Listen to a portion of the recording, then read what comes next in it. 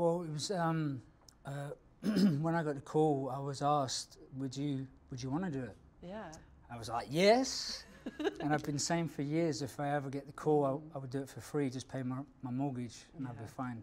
But, you know, but I've always said I'd always do it for free. You know, like I would do it in a heartbeat. Meaning, good question, because I loved Han Solo. As a boy, Han Solo was like I wanted him to be like my uncle, my big brother. He just seemed confident, witty, and smart. Always got the girl.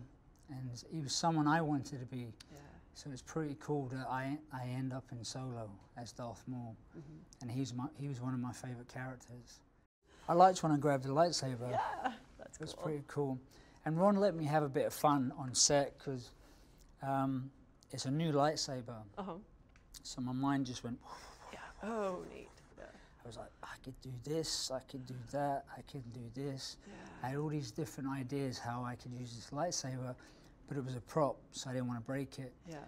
And I was, you know, kind of suggesting to Ron, can I do something with it? So he, you know, at the end of the night, he allowed me to do a couple of my little moves in. You know, it didn't make it in the movie because I knew it wouldn't, but he let me do it for me. Oh, very cool. And it was fun to be able to spin that lightsaber and sit as Darth Maul or Maul. And then gone.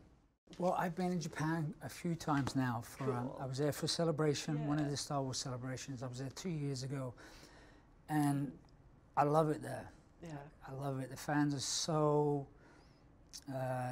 so pure and so gracious. I've been to Japan, but I haven't trained there yet. Oh, okay.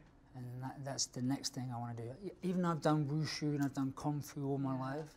The next thing I want to learn is I want to learn a new style. I want to learn karate or, you know, kendo.